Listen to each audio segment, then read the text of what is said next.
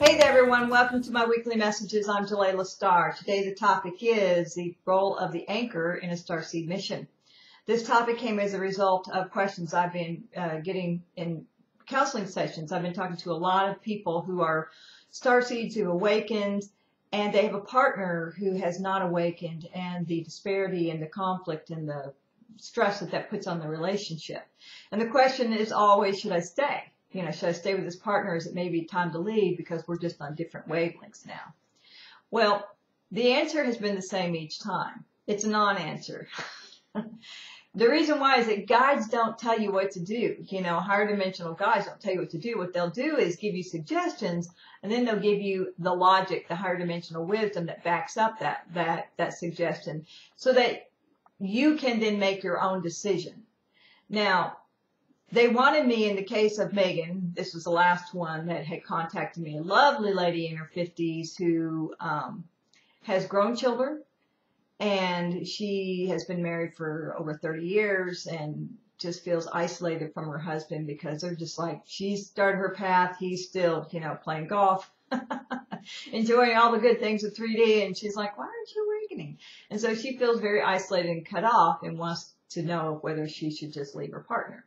Okay, so let's talk about the role of the anchor, and this will explain why. And the goal that her guides had for her was to help her make an informed choice, not to tell her what to do. So let's talk about the role of the anchor. The role of the anchor is to be the one who will anchor us into 3D while we go off into our to the other realms, pursuing our training and our goals. And their job is to provide food, clothing, shelter, stability for the family, keeping us grounded in 3D because we still have a physical body. Even though our mind's going out there, we still have a physical body. So they help support the physicality of our life. Okay? So that's exactly what they're supposed to do. Now, why is that so important? I mean, why can't we go without that? Well, what happens, you have to understand the universal mailbox, okay?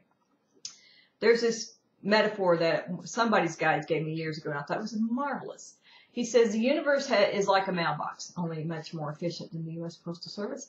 Anyway, wherever your heart is where your mailbox is. So if your heart is anchored in 3D, when you ask for blessings and whatever and healings, it comes to 3D. Wherever your heart is, that's where your mailbox is.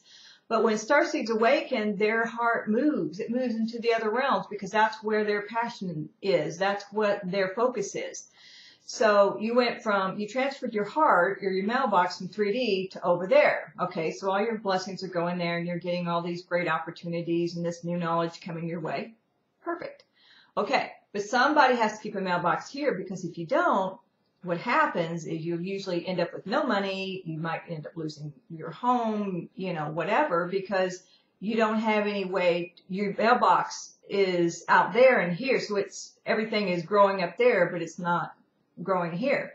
So the purpose of the anchor is to keep a mailbox open here, so you have one out there and one here, and together that allows the starseed to fund themselves, support themselves, and go, continue on with their daily reality.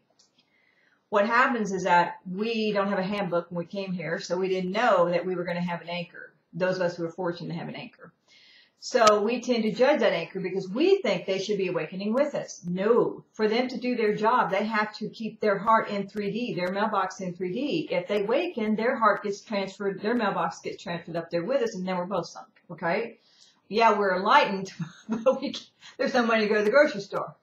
So that is the role of the anchor.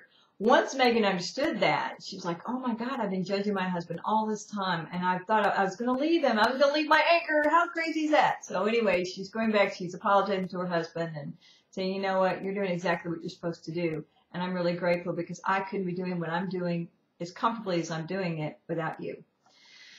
So whether she stays or goes, that's really up to her and how they work things out.